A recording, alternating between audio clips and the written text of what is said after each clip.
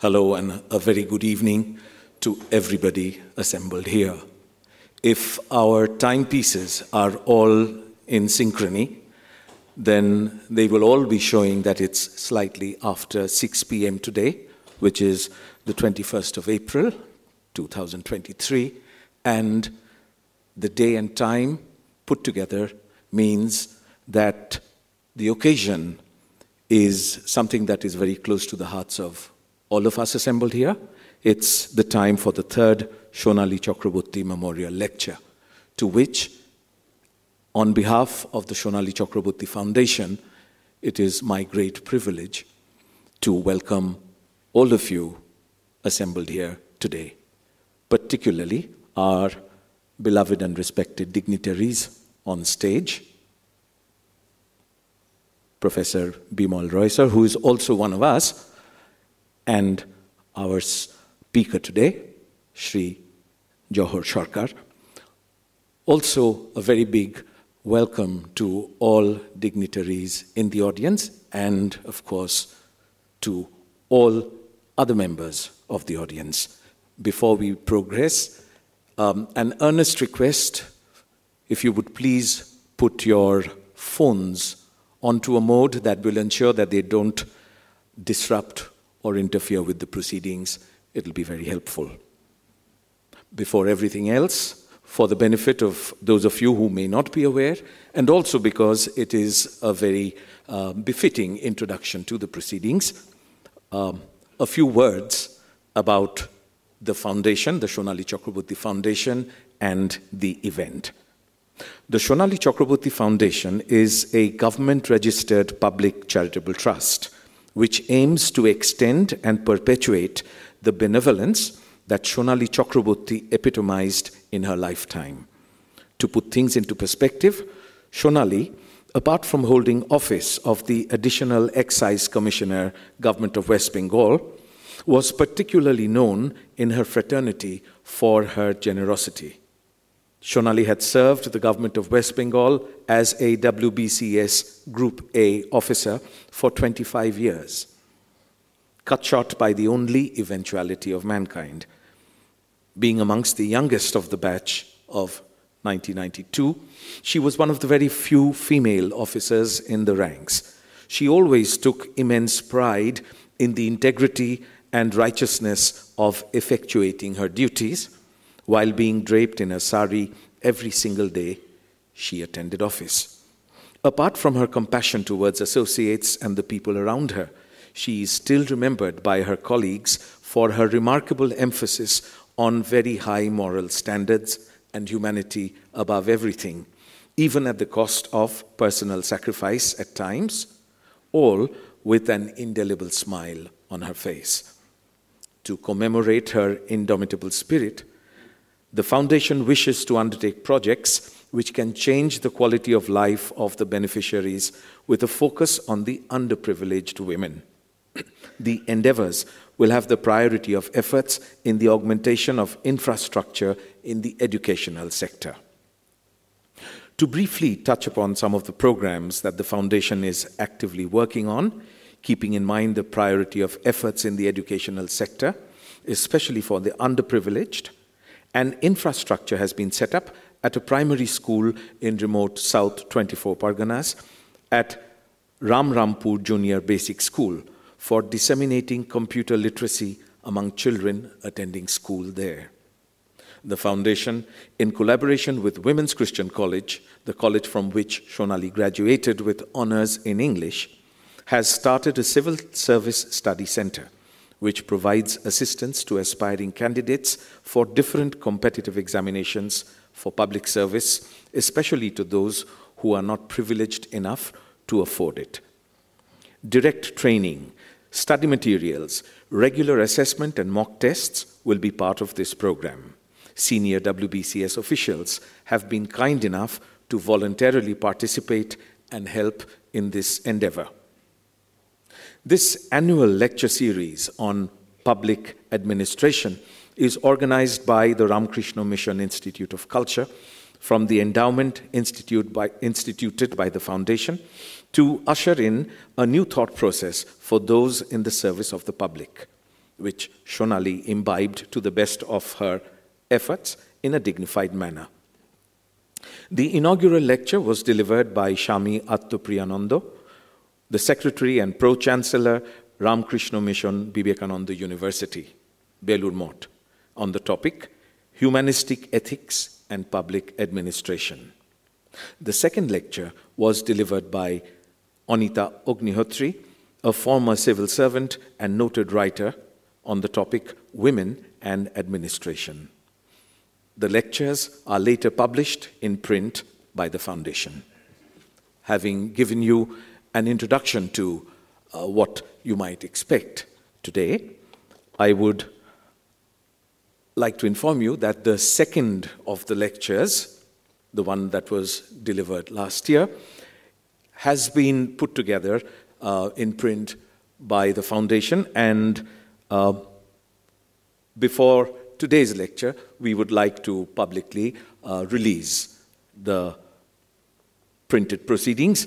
And to that end, I would like to invite our dignitaries on the stage to help with the release of the book, but I would also like to invite Professor Dr. Ajanta Pal, Principal of Women's Christian College, and Shami Eko-Chittananda, Principal of Ramakrishna Mission Residential College, Narendrapur, to come on stage and help with the public release of the last set of printed lectures.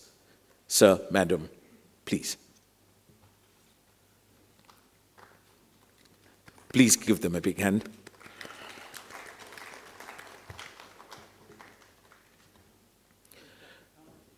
The 4 envelopes on the table each contain a copy, so if you would please open them together and display them. Ladies and gentlemen, the printed version of last year's lecture. Thank you very much, sir, ma'am.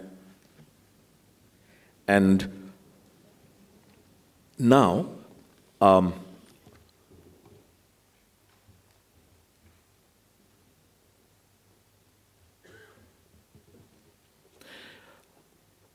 I'd just like to say a few words about Professor Bimal Roy, and the reason will be clear soon enough. He's a co-founder of the Shonali Chakraborty Foundation, a renowned cryptologist, and a professor in ISI Kolkata.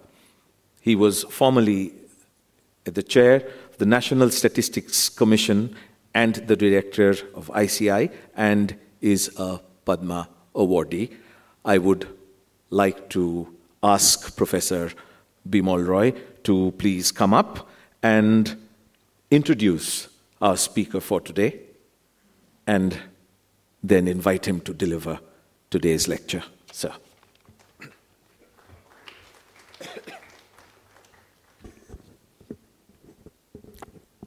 It's my pleasure to introduce a towering personality like Jawhar or Mr. Jawhar Sircar.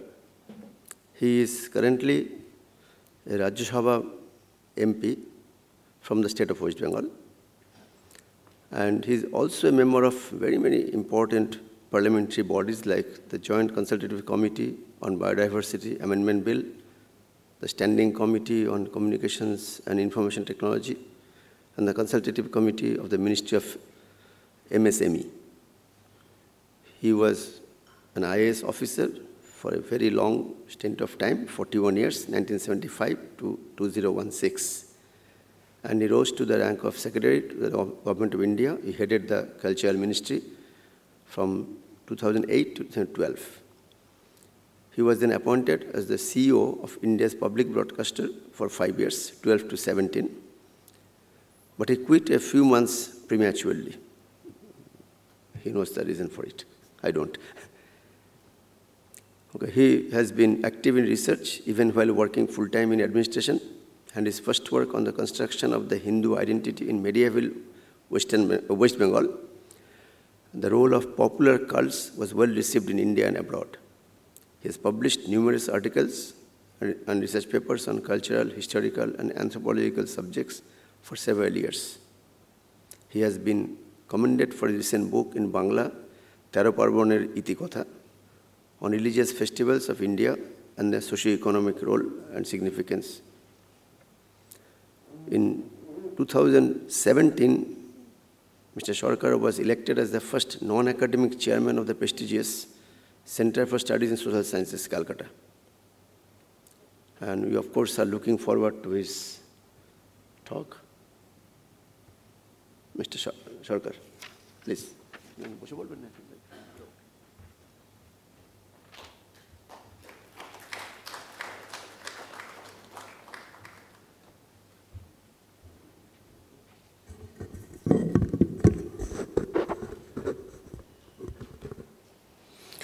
Good evening, everyone. This is the record attendance going with the temperature. I thought I would come to an empty hall. Thank you for taking the trouble to come. Respected Swamijis, respected Professor Roy, respected seniors, anybody above 71 gets my respect, and everybody else. It's a pleasure to speak from this podium of Ramakrishna Mission, and I remember fondly my association with it. It is also my honor to speak at the Sonali Chakraborty Foundation lecture series. Find Anita has also spoken. Now, today the subject that I'll speak on is public administration in changing times. I have purposely chosen this subject because public administration is a slippery subject, a not much liked subject. It is a bit like spouses. You can't do without them, you can't do with them.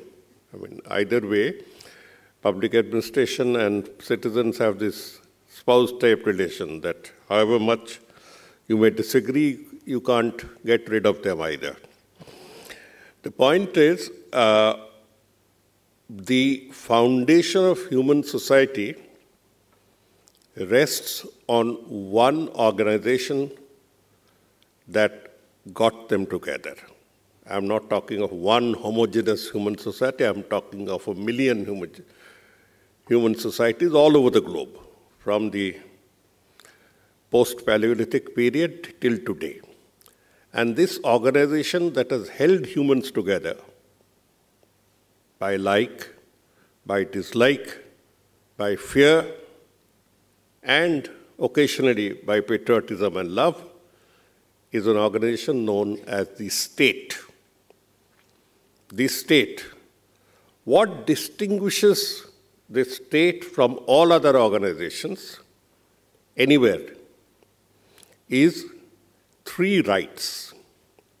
If nothing else, the state has three rights that no one else has. And these rights have been conferred on the state literally tens of thousands of years ago. To tell you frankly, modern humans, as we recognize ourselves, evolved only around 10,000 years ago after the last glacial warming, what we call the Anthropocene age, just about 11,000 to 10,000, and the formation of the modern state can be traced right from the beginning.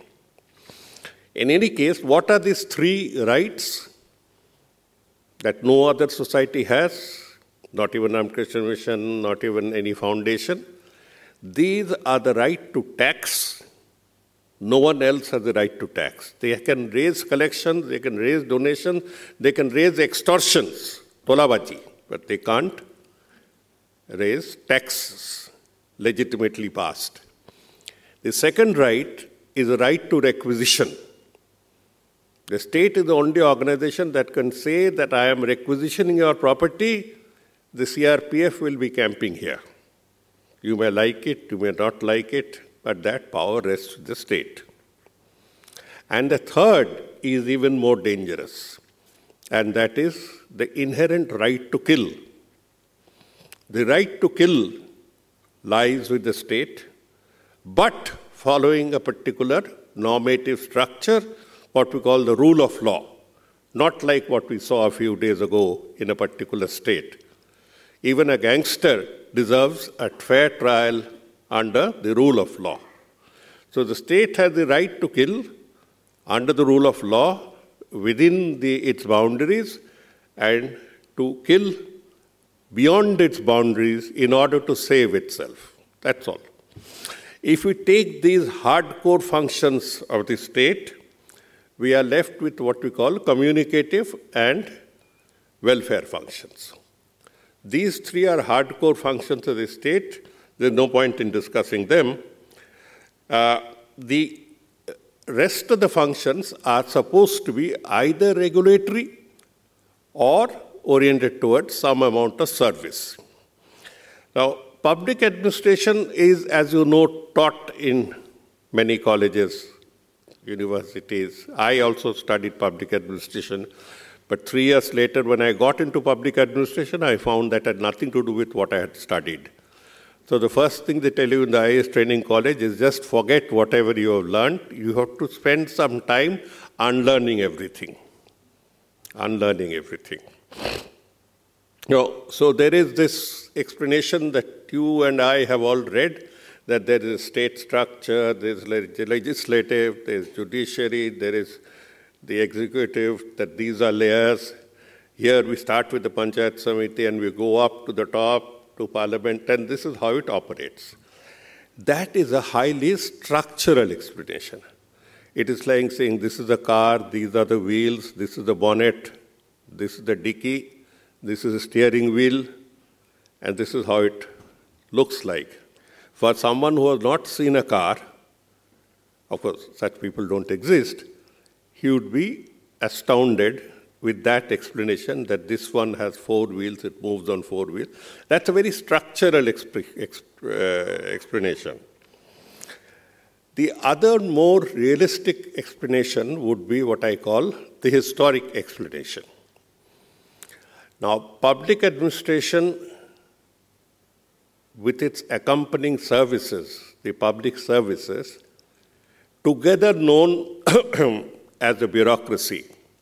You see, the difference between the bureaucracy and the civil service is something that civil servants are told to be very careful about from year one. The rest of the world can call us bureaucrats, but we call ourselves civil servants. But today I heard the speech of the Prime Minister on Civil Service Day, where he hardly ever used the word civil service. He said, you bureaucrats, you bureaucrats, you bureaucrats. So in a way, he was being realistic. What the public think is what is the real story. But in the history of the world and empires, kingdoms and chiefdoms, there has been an essential binding factor, the quick fix of the state, which has been the civil services. These civil services have been necessarily there to bind and carry forward the duties of the state. They have almost all the time been quite oppressive, and that is something that happens by nature. You put up a mango crate in the middle of a traffic-infested road, and somebody gets up on the mango crate, he automatically acquires a lot of power. Or if you go along crowds, you will suddenly find an odd man standing with a stick, holding everybody to order. Authority confers upon itself certain natures, certain feelings, which may be nauseating but come along with it. Just like when somebody goes out to fight, he cannot say that, let me take my pen and keep it. When he fights, he has to develop a belligerent mood, or otherwise he can't fight. He has to develop a mood for warfare. Anyway, in India, there is a long tradition, and the first proper text that we find is Chanakya's Arthashastra, which lays down in great detail from the ticket counter up to the last detail. It lays down in great detail. I have my doubts whether such a system could ever work. It looks too theoretical. I think Chanakya was a professor at the end of it who wrote about public administration, and we retrospectively give him the powers to have run it, because it's too theoretical. Whatever it is, we have a structure, and whether it reflects the Maurya Empire or whether it does not reflect fully the structure, the functions of the Maurya Empire, we are not sure. But what we are certain is that the Mauryas held the biggest empire known in ancient India together. And this togetherness was through communications, through administration, through its armed forces, through its police forces, through its postal system, through its revenue collection, through its water wells at different parts to supply water, to some amount of roads. It went through the whole works. We find that this next major administration of the Guptas, the Cholas, who had magnificent administrative structures. These magnificent administrative structures actually meant that they were efficient enough to acquire revenue. And there's a direct connection between extraction of revenue and display of pomp. Whenever I see a great architectural marvel, I look upon it as an accountant. How much would it have cost? Whether it be the gigantic statue of Sardar Patel or anyone. How much would it? I don't get into whether it was required. Whether Mumtaz Mahal required just a tomb or did she require such a grand edifice like the Taj Mahal. That's not my business. My business is how much did it cost? Secondly, where did the cost come from? The cost for such huge palaces and buildings can come only by taxes, by extortion, and by exploitation. So let us not fool ourselves when we see huge imarats that they were acts of glory. They were also acts of vanity, and they have left behind a precious heritage, a magnificent heritage, but behind it is a question of how efficiently the state was run. So the Chinese had actually perfected their system of running public services and public administration right from day one. The Chinese bureaucracy never smiled. Most bureaucrats don't smile anyway. If you look at them with a problem, they'll look back at you as if worried that the whole world is going to collapse. Bolun. Oh. So that sort of thing, the Chinese bureaucracy was also very famous. In India, one of the reasons why the sultans managed to come in, defeat various other principalities, and rule for about 300 to 350 years uninterrupted, except their own succession battles, was they had a super efficient bureaucracy, public administration system, no doubt about it. We are not getting into the moral question of whether this was good or this was bad. We are simply saying a fact. Similarly, the Mughals. The administration of the Mughals, I can say without fear of contradiction, was the finest that India had seen. And the operations were so smooth that, and the acquisition of state capital, the state corpus was done so smoothly that you had all the magnificent buildings coming up in Indian history, almost all of them coming up during the Mughal period. In any case, this was followed by a state of deterioration, a state of rottenness, when in the late Mughal period, that is after Aurangzeb, the rot started. Corruption reached all-time highs, and this is when the British moved in. The tragic part is, I've written elsewhere, The tragic part is that the British selected this rotten post-Mughal bureaucracy as a role model. As a role model. This was inflicted upon India, saying that, why did they select? For the simple reason that they had no civil service of their own. The British civil service was copied the civil service of the colonies. So everybody was experimenting. They, in the Western world, was experimenting when rotten or otherwise systems existed. Now, that was a historical explanation. I'll get into what I call the functional explanation. And functionally, I have divided the three: defense, armed forces, that is both army and police, law and order, and others, into one hard area of the state, and separated the public services out of it. They consist of roads and maintenance of roads, including corruption thereof, water, supply of drinking water, supply of irrigation water, health facilities, food, management of food and public distribution, urban regulations, power supply, and the whole works, this one.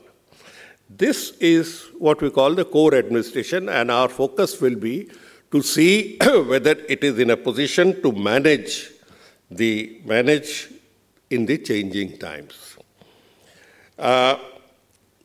When we look at changing times, I often look at myself, because I happen to span about 50 years in this business, almost. In 1977, at around 24, I was appointed as SDO Barasat. And my friends in Kolkata wanted to know where was Barasat. That was the level of,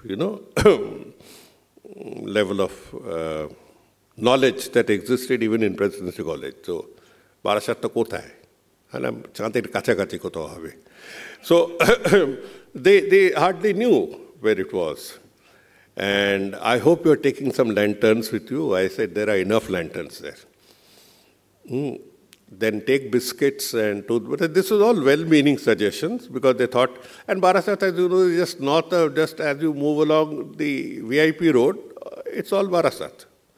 Rajarhat is the beginning point of Barasat. But anyway, that Barasat where I stepped into Hastings bungalow, and I could actually hear the whispers of senior staff saying, "Chokrata kotte elo." So I was ushered into the room, had a population of 8 or 9 lakhs. It had 7 police stations and 7 blocks. Today's Barasat has around 30 lakhs. It has 14 police stations, including Newtown, but 7 blocks. There has been an exponential increase in the population of all our habitat areas. So when we talk of India has beaten China in population, we take it as some sort of an achievement. I find it very mysterious. It has happened for no fault of ours, actually. But anyway, this explosion in the services that have to be offered to the public leads to a lot of problems, What was a police station in my time? I was surprised to visit my first police station called Deganga, which was with one brick house, small brick house in the beginning, and after that, all of them, what we call tinechal. At the last end was a thatched roof. So I went in and found that the total police station area that had at least 100 villages to look after had a magnificent force of 1 senior sub-inspector, 6 sub-inspectors out of 2 were perennially ill or had taken leave for their daughter's higher secondary or secondary exam, 4, 5 assistant sub-inspectors, and about constables, about 7 or 10 of them. 2 or 3 of them were always in Bihar. So this was the condition, and any time a law and order broke out, the maximum force we could get out was in one rotten jeep, which used to make more sound than any artillery, and they would get on top and hold some bayonets and reach the spot. That's it. But how did they run the state? I didn't want to get into the core areas, but this is interesting. How did they run it? They ran it on the British principle of fear, awe, regard. Police chagalo, pala, pala, pala. These are sentences we have heard. And what this police is and what their strength is, nobody went to count. So most of the situations were managed. So this was the type. And now, of course, things are completely different. The population has gone up. The scale of services has gone up intensely. People talk about the good old days of the ICS. I have relations who were in the ICS, and they asked me one question: what are you doing in office till 8 o'clock? I said, working. He said, we came out at 4 o'clock for tennis. I said, that's because you were the Indian Civil Service, you were the Imperial Service. We are not. We have to work. Of course, not that everyone works, but the foolish ones do. So we have the scale of urbanization, the scale of the penetration of the state has increased. Then government's area has become bigger, and more than this, expectations of the people are much different from what it was 45 years ago. Their favorite sport was to gherao police stations. And I remember that all the 7 police stations I had visited, 5 of which I visited for the first time because it was under gherao. You have to go and negotiate and all that. I am afraid that my parents did not give much confidence to them, so they said, DM Gachai. And finally they settled on me, and they were not satisfied, but chalo, at least SDU has come. So they went on. I'll now deal with the expectations and the possible deliveries, the possible stratagems in changing times, through 4 examples. One is correspondence, communication with citizens. This has always been the weakest link in government.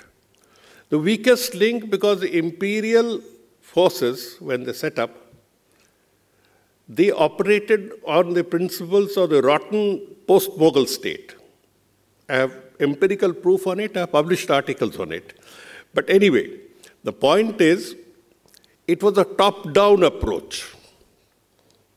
And the genes of the top-down approach still exist. The top-down approach was there, and there was something called the Imperial Secretariat Service, to which I was introduced when I joined Delhi in 1985. And here was this tribe of people, mainly from North India, who populated the Imperial Secretariat Service. God bless them, they had come in for service, but the way I felt, I asked them questions. How much had they seen outside Delhi, outside the beat of the center of Delhi, known as Lutyens Delhi, Raisina Hill? Most of them hadn't. And they were governing Kanyakumari. They were governing Kohima, sitting there. So you understand the myopic, the point of the vision, the difference of the vision. Many of the orders that came out from the Home Ministry during Corona made me laugh for the same reason. 30 years, 45 years later, the same mentality persists, and the style of the letters was that I am directed, you are directed to appear, etc., etc. Of course, you are directed to appear nowadays means you are directed to appear before the CBI or ED. But in any case, even if you have put in an application, For a pipeline in the corporation, they'll say you are directed to appear for a hearing. If you have anything, you are directed to appear. It's always directed to appear. Now, this sort of thing happened a lot, and it happens even now. And part of it is because of the mentality and because of the rules. Let me give you an example. One day, Dr. Karan Singh, who was part of our Ministry of Culture, he approached me and said, Yaar Jawhar, I'll speak in Hindi. Yaar Jawhar, तुम्हारी ये ministry तो काफ़ी problematic है. I said, क्या हुआ sir? बोलो मैं तुमको लिखता हूँ. He used to call me tum, because he's still now about 20 years older than me, more than that. He was a minister when I was in school, union minister. ये मैं तुम्हें चिट्ठी लिखता हूँ, जवाब देता under secretary. I called for the files. Yes, I found that whatever letter he had written to me, I had practically dictated what is to be written on the body of the letter, so that it doesn't come down and go up, and ultimate 15 days later, you may like to see a letter from Dr. Karan Singh, what reply do we give? To write the reply or whatever on the body of the letter. That file would still go up and go down and take my final approval. I said, I have already written. But they said, we need it in the green pages. Oh. So I put a signature on the green side of the pages, the note sheet as they call it, and let the file down. After that, I made a mistake. I never checked what happened to it, because these letters come in hundreds. This would go down to an undersecretary or section officer who would reply to Dr. Karan Singh, saying that Dr. Karan Singh, I'm directed to say that you are directed to do, and that sort of a letter which you would put him off. The old man would necessarily get angry. He said, I have written to the secretary, who is this fellow replying? Who is this fellow replying in between? Whatever it is. So these are systems. The challenge or the major difference that has taken place is in the last 10 to 15 years. 15 years is what I would put it. When we started, we decided in the service, IAS and others, we decided that we'll correspond only on emails. The first correspondence of emails was taken as illicit. Aboidho. Well, sir, it's not provided in the records manual. I said, to hell with your records manual. I'm writing to you. Instead of writing, I'm putting it directly to you in mail. Dear Chauhan, kindly dispose of this. So Chauhan would take a copy of the email, make a hard copy of it, and say, "Yahan sign kijiye." I said, "What is that?" It's authentic banani hai. So it was clear that all of them were still living in the 19th century. And then I issued a direction saying that email is equal to authentication. To which they had a lot of murmurs, ye kahan se aa gaye? So, and many of the officers said, "Mujhe koi mail nahi mili." I said, "Have you checked your mailbox?" Huh?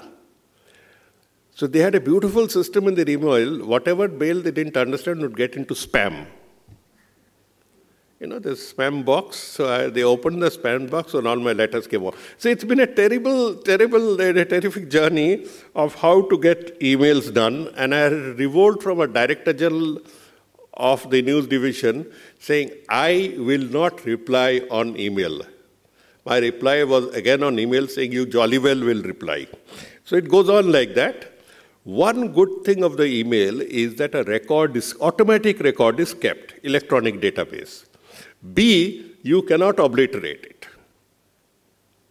C, it is better than the file because file hariye gache, file milne rahi is a perennial thing you hear everywhere. But here, if the email tells you what you have done, what you have directed, what you have received, what you have said, it's there on permanent record. So when some mischievous elements went after me, my record was, I had the emails of all the correspondents.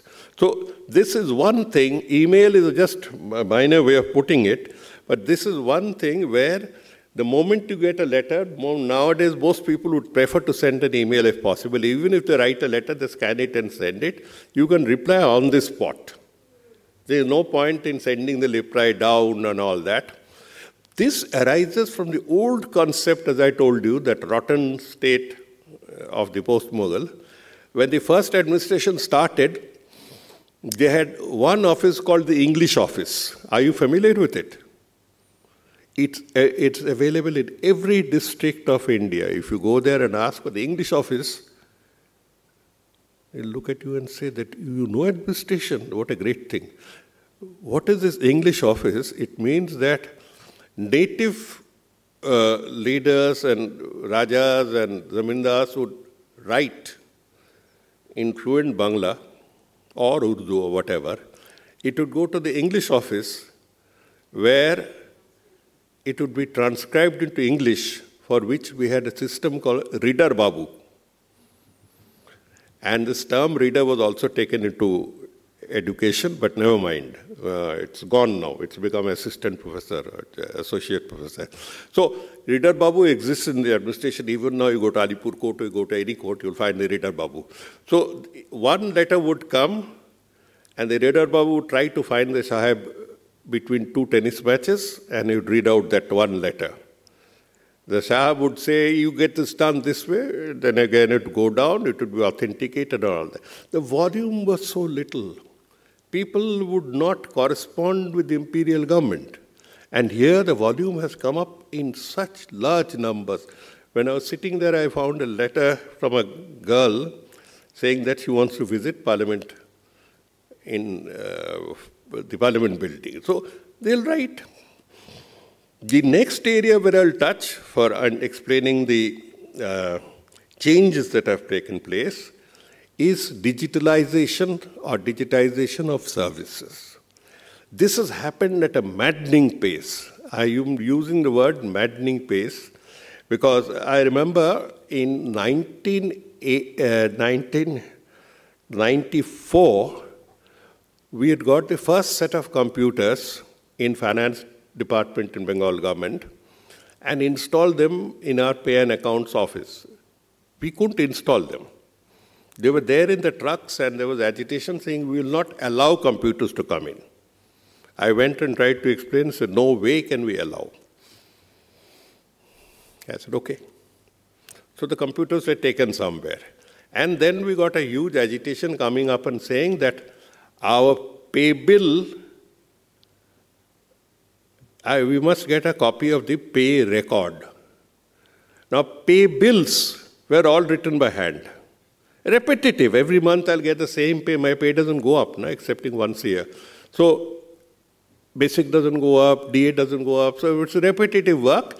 And you go to writer's building, they say that finance, they are busy writing pay bills throughout the month. Another primitive system was that everybody wanted their money in cash. We tried introducing the check system, it didn't work. So how did this operation run? It's very interesting. At midnight, approximately, I won't give you the dates in case somebody gets adventurous, the traffic would be stopped between Writers and Reserve Bank. Get on midnight. The police of Calcutta would stop the roads on both sides with guns. And then trunks of cash will come from Reserve Bank to the locker of Writers Building downstairs. Can you imagine? And then they would be made into rubber band garters and then sent. So mercifully, these systems have been eliminated. And I remember one of the small, interesting victories, if one may put it. The employees said, no, we are not going to allow. Pay bills have to be written by hand. I said, why? He said, the machine will make fault. I said, the hands make more fault than machines. That it's very difficult to argue with you. I said, yes, with you the same. So it went on like that. But they wanted pay slips. I said, why do you want a pay slip? Because I want to keep it for my pension. Excellent. So what we did was the entire pay bill was made over to a pay slip computer section. Okay? And his entire pay details are put in and fed into the computer program. So while the hand pay bills were being made, we could generate what you call mirror image slips, absolute mirror image slips. And sometimes we pointed out mistakes to the handwriting pay division.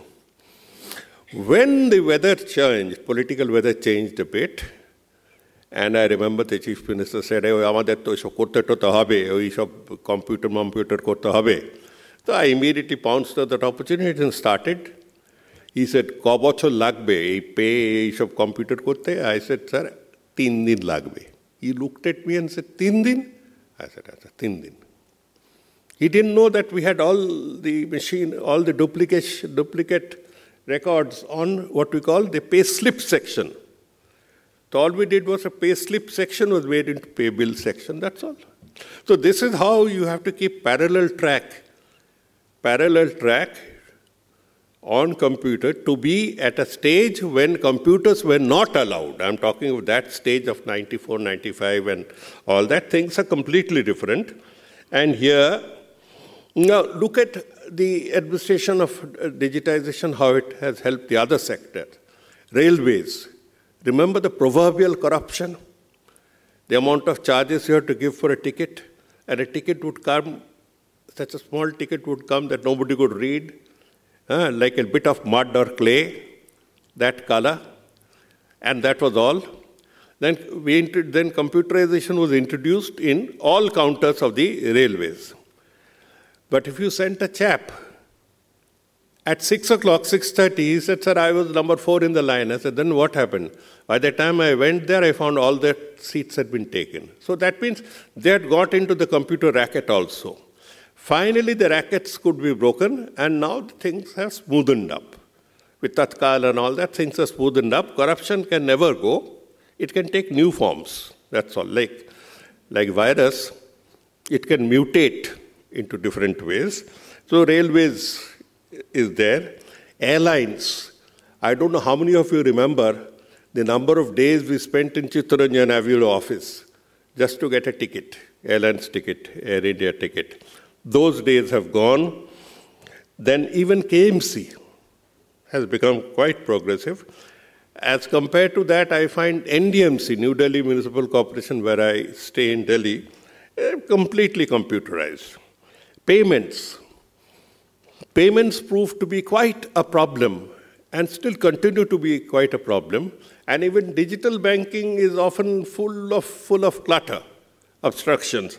But then other systems have come in, what we call digital payments, Google Pay, Paytm, and others, where people who are acquainted with it and people who have faith in the system, I have never been tricked. You can go on making all the payments. So administration is not the monopoly of one set. It is a distributed work between different departments. What we learn from each other is the execution of a particular principle in a particular way. One good example, I was in the Ministry of Commerce in 1986-87, and we found that Commerce had put in a lot of computers, 85-86, and Bengal problem was in 95, 94, 95. Anyway, so 85-86, we had a lot of computers that whatever things were exported, the documents were computerized. And across the barrier, once the bill of lading is crossed, it crosses the barrier, it gets into export zone. The port is supposed to be an export zone. It is a secluded zone by customs. The moment it gets there, they have a customs bill. Fair enough. When we tried to tally it after 3 months of running both systems, we found the systems had not married. They couldn't understand each other. This language of this computer and that language of that computer did not understand each other. So these problems have happened, but we have managed to the extent that, as you see, today, do you know that many of you, or most of you, pay taxes? Even if you don't pay taxes, you must be sending your returns. That 95% of India's tax returns are dealt with only by machines. 95%, sometimes even more. So 3% to 5% of the tax returns would go up for what we call the manual check. what can be done by a machine is best done by a machine. If you can get powdered spices, why do you sit in the kitchen and start grinding spices all the time? You save time, that's all. Save time. So there was this fear of job replacement. I have lived a whole lifetime, straight from the way computers were being introduced till now. I have found jobs only increasing. What happened in one type of redundant work has been got off. One type of redundant work has been got rid of. And something more engaging has been created. That's all. That's all. And this will happen. They say AI. You must have heard the term AI. Artificial intelligence. This is causing rocking waves all over, where artificial intelligence means you don't need to understand the prompt and you don't need to understand. They'll go in for their own solutions, provided the data is fed in. This is deadly. Deadly, he's getting into my correspondence. I said, hang on. Do you type into a computer? Do you type into the mobile? He said, what? Yes. Do you see a word coming as prompt? If you type the word, going, immediately a word will come to you from, to. It will be either from or to. I mean, you don't need artificial intelligence, you need some common sense. So these prompts are coming, and that is the rudimentary form of artificial intelligence. The word prompts that come to you to facilitate. I have full faith in this, but I'll come to another area where computerization has really come in. Otherwise, digitization, the modern handling of public administration, had it not been there, we'd not be able to manage the numbers. I don't know about quality, but I know the management of numbers is frightening. And I'm talking about health coverage. Health coverage is done in this state under Swasthya Sathi, where up to a family can be covered up to 5 lakhs in a year. Most of the people know it. And 2.5 crore people have already been covered. It's also handled parallelly in Government of India, All India. It's called Ayushman Bharat, NHP mission. Same principles. I have served both governments, so I have to know what's happening. It's the same principles. They have done 4.5 crores. So in that way, 4.5 crores for the whole of India, and Bengal has done 2.5 crores for the state. I think Bengal has done better that way. Whatever be it, and we have statistics. The point is, for Swasthya Sathi and this thing, and also the data you give at hospitals, and the data you give for health insurance, they are all computerized. So if somebody wants a medical picture, and they are all linked to Aadhaar. Your Aadhaar number is now compulsory. A medical profile of you can be made far more efficiently than you can make. Because if I ask you, you'll go back and open the prescriptions one after the other, one after the other. That's the way we operate. We are humans. And here, the things that were kept on computer, mercifully, they are not integrated. But the point is, what if they are integrated? Now, what if they are integrated leads to the next question, can the data be put to better use? Can we have an intelligence-based operational system which gets to your health data as a permanent thing? So what? If I have stomach problems, if I have ulcer, I have ulcer. So what? Whether it can get to and help in telelinking, telemedicine. You know, telemedicine is becoming more and more. How long can you go and wait outside a doctor? Basically, he will look at some of the questions, look at some of the inputs and give you a reply. This will be one job that will be taken over by AI. 5 years. 5 years. That will be taken over by AI. There will be initial resistance. Why should I tell you what I have? Those resistance will be half cut down because you have already given your details for either Ayushman Bharat or Swasthya Sathi or for life insurance or for medical claim and all that. The database is already there. Now the question is, what happens if this data is dealt with dangerously? why on the IT Standing Committee in Parliament, the question that I asked the departments of IT, telecommunication, the Aadhaar, we asked them one question, that you want a complete integration. I have my principal questions on it, but you are getting on at a speed faster than me because you have the edge of state power with you. Fair enough. What you are doing is going in for one integrated system where everything is connected to everything. If tomorrow there's an evil force that decides to make me a non-person, switches me off, what happens then? I go to my bank, they said, no, you can't operate. I go to my net banking, they say, no, you're blocked out. I go to an ATM, they say, you're blocked out. I go to a railway station, they say, railway booking, you're blocked out. An airline booking, you're blocked out. Any facility, you're blocked out. So there's an inherent danger in the whole process of integration of data that somebody, if it is like one of those mysterious science fiction, Dr. No type creature, a Mogambo type creature, if they sit there and switch the button, they can make you a non-person. You don't exist. You don't exist. Your Aadhaar says you died yesterday. Finished. So this possibility remains about which we need to be very careful. But as I said, human society is a struggle between transparency and control. Transparency and control. This is the essence of human life. So, and approvals. So when a wife asks, how is my sari? She's not asking whether the color is good. She's saying it is good because she has chosen it. Her choice is very good because she chose you also.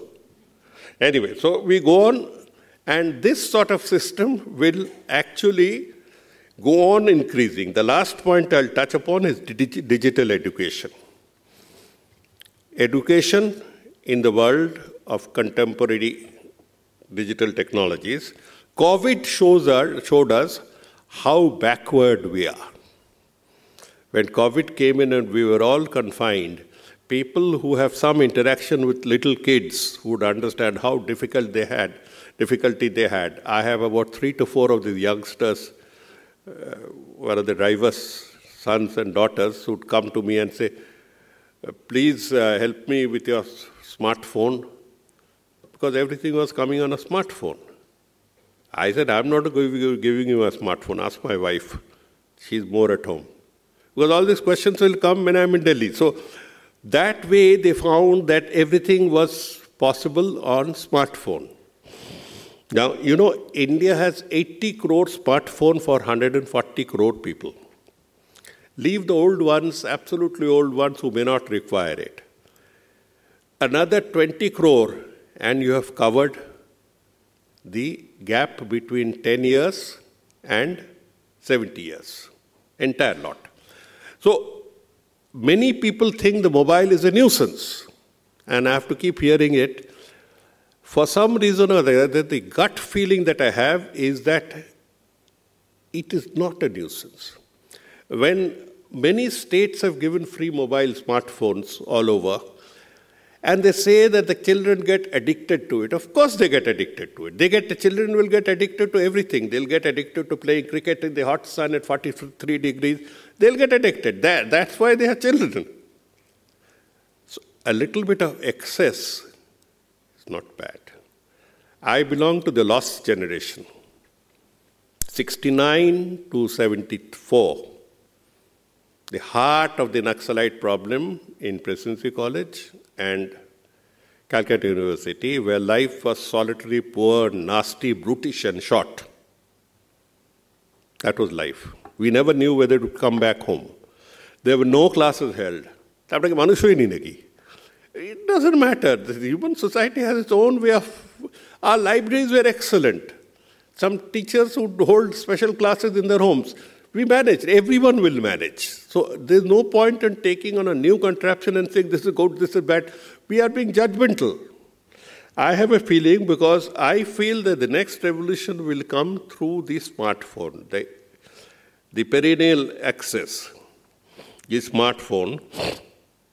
They say it's not moral, it's entertainment. Let it be. Do you know what amount of education this fellow receives when a fellow who is in a village, when he sees an American, what do they call, key show? Reality show. The immediate exposure that he gets, don't cast my value judgment on it. The contours of the modern world are all laid out through these audiovisuals, and they make a greater impact on him. So look at the plus points, and you will see that our courses, forever we've been trying on courses on computer, on television, on specialized reserved education channels, Ekalabbo, we have tried everything. Byju's beat everybody to the game. You've heard of Byju's. Byju's beat everybody to the game. So it's a question of not preparing the food. It's a question of how to show the prepared food. That's all. Every narrative has to have, in this age, every narrative has to be illustrated at every level. The difference between comic and literature has gone. There's already something in MA literature that's taught everywhere called the digital novel. The difference, the illustrations, the animations, the video clips inserted, a narrative has to be punched with it. Byju's making it. So he's holding his audience. People are paying fantastic sums, middle class people, so that their children are one step ahead. And the one step ahead is what matters. We are in a digital divide. Now, most of this entire transfer of, what shall I say, the solid part of education to the digital has to be state-funded, not state-guided. I'm terrified of the state guiding. I have spent 41 years with the state, and I know how the minds operate. I'm terrified of the state guiding. State has to give it to funding, give the funding, and leave it to professionals. Leave it to professionals, even though the temptation is the other way around. You see, this world of this youngster may be in some sort of a dirty show. It doesn't matter. Let it go, proceed ahead. He's seeing it much younger than anyone else. But they live in the digital world. They will live in the digital world. A 5-year-old kid that I was talking about, the driver's son, he came over, took my mobile, took it in 2 fingers, little fingers, and put on to his program. I said, "Kaisa kya?" Ho gaya na. When he was not able to speak properly, he knew how to operate it. Now, they are going to live in a digital world. The administration of public affairs must wake up to the fact that this is a digitally run world. This is not Mohenjo-daro. This is not Mughals. This is not Mauryas. We have to appreciate that, and that the people are no more in that state of slumber or patience where they will take bullshit and let it pass. No one will. So as I told you the story of evolution, there have been responses that are built in, many responses that you don't notice, but now that I tell you, maybe you'll notice. But the state's guiding principles are still impressed by the core values. The core values of the right to tax, the right to requisition, and the right to kill. That is the core values of the state, whereas the core values should move on to the other world that I talked about, roti, kapda, or makan. That is the whole problem. Mentalities take a lot of time to change. Thank you. Thank you.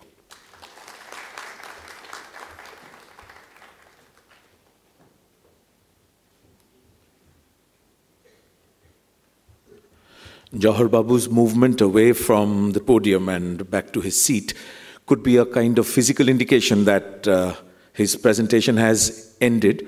But I think it's going to be a long time before the ripples from his presentation will have ended making some kind of impression in our minds. And so to formally respond on behalf of the Shonali Chakraborty Foundation to this wonderful presentation this evening, I'd like once again to call upon Professor Bimal Roy, and please make your own comments about today's presentation, sir, and then please formally thank Jawhar Babu on behalf of the foundation. On behalf of Shonali Chakraborty Foundation, well, I'm so thankful to Mr. Sircar for this outstanding or wonderful, informative, as well as entertaining deliberation of his thoughts on the public administration in this changing world. And, well, it's very difficult even to express I was so mesmerized while I was going through all his statements, so I don't know even how to thank him. But only one thing came to my mind when I was listening to him, is a short story by Satyajit Ray, which was filmed in English, Anukul. So if Jawhar Babu has seen that movie, 14 minutes or 15 minutes short movie, then I think Satyajit Ray in 60s could think of this kind of digitization, the role of AI, and how it could possibly even affect the human society. Well, he pointed out some negatives, which you also pointed out. And I was just listening to something like Satyajit Ray's Anukul. If you didn't read or see the movie, we can download from the YouTube, short movie, and you will understand what I mean by this. So thank you again. So you have emulated Anukul for us. Thank you.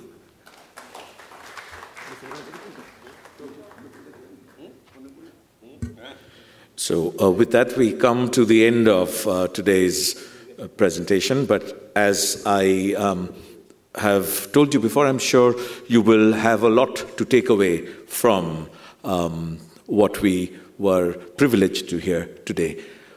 Also, to make sure you don't lose the printed form of the proceedings of our previous two lectures, when you leave, do make sure you collect a copy of the booklets that have put together the previous lectures in this series that the Shonali Chakraborty Foundation brings you. So we wish you a very good night, but do make sure you collect a copy, both of the printed lecture released today, and I think we also have copies of the first lecture. Thank you very much. Good night.